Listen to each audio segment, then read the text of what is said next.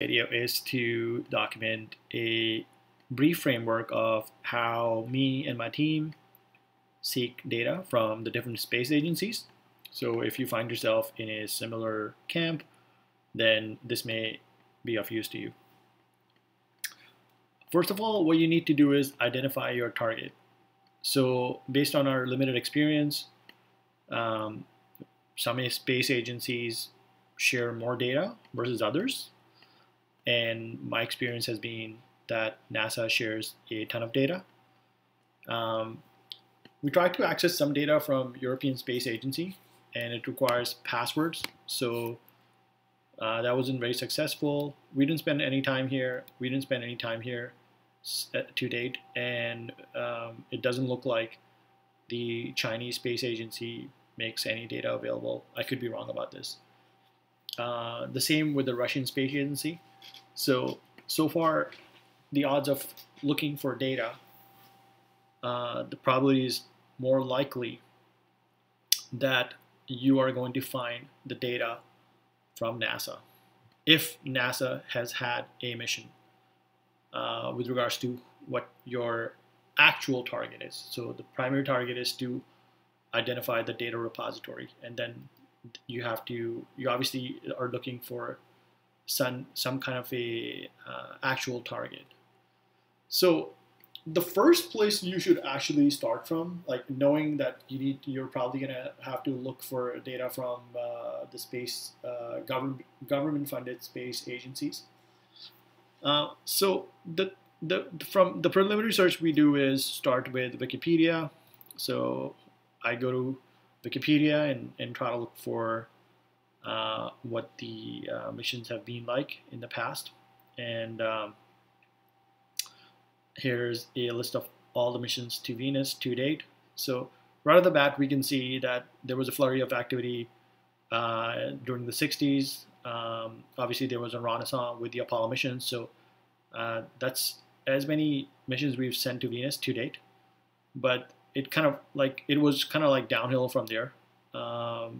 So the successive decades didn't see as much activity when it comes to missions being sent to Venus. But what we did was we took a look at this data repository. There was another data repository that we looked at, which is the page for the timeline of Venus exploration. So look like the data was quite similar. So what we did was we mapped each one of these missions to these missions, and it looks like I said, there was a lot of replication of the data set. Plus, this particular page that we extracted the data from on Wikipedia had some branched or nested rows, which made extraction a little bit kind of like it was a little messy to like kind of clear it out a little bit. So we just, after making sure that each one of these missions were indeed on the list of missions that we're looking at, we went ahead and archived that data set because we knew that it's redundant. Next, we just applied a filter. We recreated the graph by plotting some of the data from Wikipedia. So we don't want to just put a screenshot. We plotted the graph just simple stuff. So there's a visual that I shared earlier on, just kind of recreate it. I put a link to the actual repository right there. When I was applying the filter, I ended up applying it to row 20. I should have done it here, but it's all well and good. Then before we took out any one of the filters, we made sure that we weren't missing any important information. So let me bring this back again. And instead of just reading out launch failure, we went systematically through each one of the notes or the remarks and looked at, was it in any shape or form transmitting any data at all, even if it's for a short duration. So it didn't look like there was any such thing when it comes to launch failure. Obviously, if it failed to launch, it wouldn't be transmitting any data from near Venus. And then the other one, we weeded out after doing the same thing was spacecraft failure. Again, making sure that it wasn't in orbit for a certain duration, and going back to the comments I made. So that's what I did next, or we did next, and then we started looking at the successful missions, and kind of focused on whether it was a flyby, whether it was a lander, whether it was an orbiter. So depending on what kind of a mission it is, there's going to be different data sets that the actual mission is going to be beaming back. So so you gotta kind of look at the data set, and in order for you to be able to glean information like that, it's also important to pay attention to the lifetime of the mission.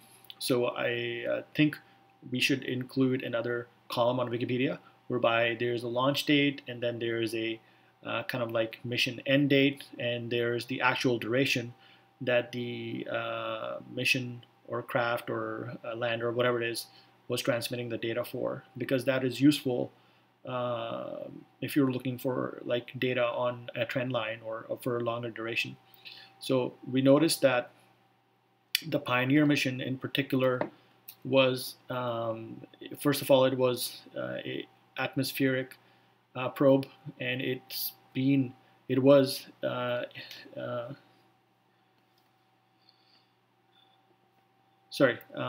Pioneer 1 on Pioneer Venus 2, and it looks like this was operational for a good 14 years. So this would seem like a logical place where at least I'd want to spend more time on, because this orbiter potentially was transferring data for a long duration. So I haven't like done an exhaustive kind of exploration of each one of these missions. That we're barely scraping the surface. The next thing we kind of came across was just kind of spending a little bit of time on NASA's website, was the Planetary Data System. And I'm not going to spend time talking about the Planetary Data System and how to navigate it. Maybe I'll just do a brief introduction, but there's actually something called the Planetary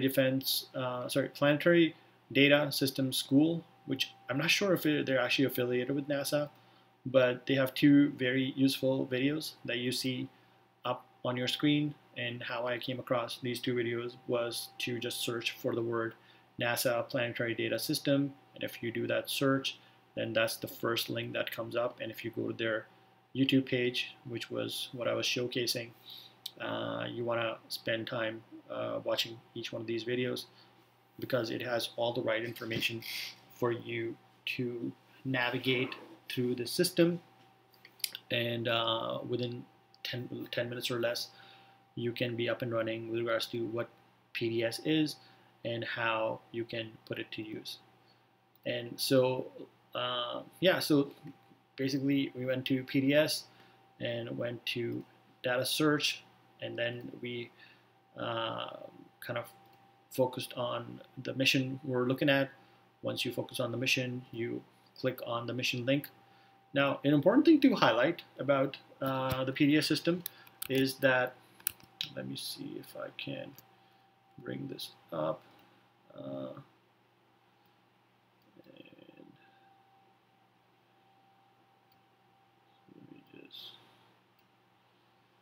So the PDS system, oh, sorry, this background.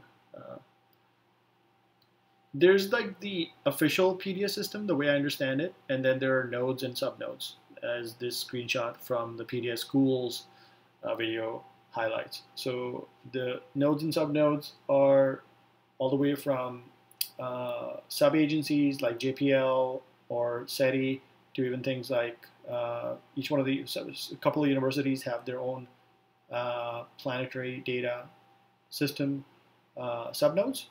And so when you're searching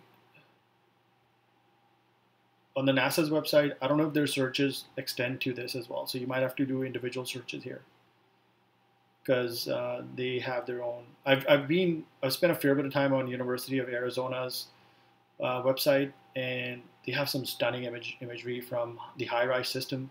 You can barely see it here, but the images that they've been making available for at least 10 years for sure or more are stunning. I've never seen images from Mars in such detail, unlike the images that the University of Arizona through HiRISE. So what I'm saying is it's not just images. There's like tons of other data of different types, and it may be sitting on some subnode somewhere. In terms of the file types, it's important to highlight. It looks like each one of the, like we haven't like started playing with the data yet, but the data has a label, and then there's the actual data itself. So when you're looking at the different file formats, then it's something for you to make sense of. The information is also on the PDS website. And you can use different softwares to open up this data, which we haven't done a lot. We'll be just using the native tools if they are available on NASA's website. It looks like you can make your own tools as well. Coming back to PDS, in order to be able to get more information about each one of the missions. So when I click on this one, it does look like this opens up in a sub-repository. So this one is obviously from University of California, LA, or UCLA. And if like on this page, if you go to these videos, you'll understand how to navigate through the structure. But this is where the meat of the content is. And so on the left, you have a navigation system, and same here. And the right, you have information and pictures about each one of the missions. So then they categorize what kind of data is available. So if I click on just this one, for example, then you will notice that this is not certified. So it's like some kind of process to certify the data. This one is not certified, but the data is still here. These quick links point to the data sets within these repositories. So I can click here, or I can click here interchangeably. I'll just click here for now. And then on this page, you have the data. And if you choose to, you can download the data using this particular link. Some of the data sets also give you the ability to be able to view the data right there. So this, in a nutshell, is how you navigate through. This is my process of so far, based on some time spent on the different repositories. So just to recap, in a nutshell, first, identify your target. What is it that you're targeting? So start with a search and narrow down the list of missions that you want to look at. So once you have that information off of Wikipedia or another repository, then look at the patterns. Look at the patterns within this data set, whereby you want to increase the probability of going to the right data set. You could like we started with a whole bunch of like search strings, and we were just running searches initially through Google. So we were going through the different websites, and then we found out that there's something called PDS, and these are some of the search strings we were using. So looking for particular words, then providing like making Google only search at NASA and eliminating HQ News because it was coming up with a lot of news items. We didn't want news items. We wanted to hone in on the target. So you got to use particular search strings in order to be able to narrow down your search as well, because there's so much out there. When you search for something on Google, Google is just like a massive indexer, so it's bringing everything back. So, but anyway, so yeah, that's a note on the site. Doing those targeted searches eventually led us to PDS. Before that, we had no idea something like PDS existed. And PDS looks like that's where we should be spending our time.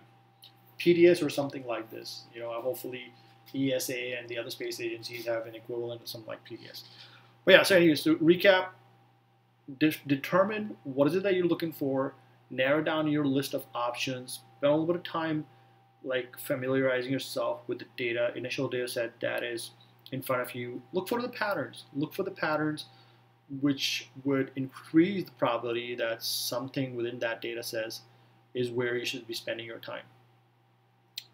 we weren't looking for PDS, like I said, when we started, but noticing that there were missions that had gone on for 14 years, there's a very high probability that something like that, so that data set was stored somewhere. So knowing that, we then, oh, by the way, we also documented current missions and missions under study. Anyway, so knowing that and doing more targeted searches, we were able to get to PDS, and I've shared everything else. So hopefully this saves anyone who's watching this time. We spent a couple hours going around in circles till we actually realized where we need to be. We also asked around. I had a contact at ESA, so they were able to point me to the right website for ESA, but not picking favorites. But so far, we've been able to get more data from NASA, or looks like there's more data available through NASA. Okay, so if you have any comments, please let me know. Thanks.